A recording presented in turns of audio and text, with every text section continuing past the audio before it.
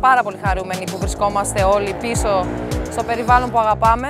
Μας στέλνανε πολλά μηνύματα κατά τη διάρκεια της καραντίνας για το πότε θα ανοίξουμε, πότε θα βρεθούν ξανά μαζί μας, πότε θα βρεθούν μεταξύ τους. Και το μπάσκετ τους έλειψε και η κοινωνικοποίηση μέσα από αυτό. Μου λείψε γενικά η ομάδα να παίζω αγώνες. Αγώνες μου λείψαν πολύ. Μετά να είμαστε όλοι ομάδα μαζί, να το κραυγάζουμε μια νίκη. Γνωρίζω και καινούριους ανθρώπους και χαίρομαι γι' αυτό. Το μπάσκετ το έχω κυνηγήσει από μικρό, το κυνηγάω σαν όνειρο και το όνειρο το έχω βάλει σαν στόχο τώρα. Να φτάσει στο NBA, όπως και ο Γιάννης. Τα μαθήματα που παίρνεις για τον τρόπο που ευχαριστούνται με απλά καθημερινά πράγματα, νομίζω είναι το μεγαλύτερο μάθημα που έχουμε να πάρουμε.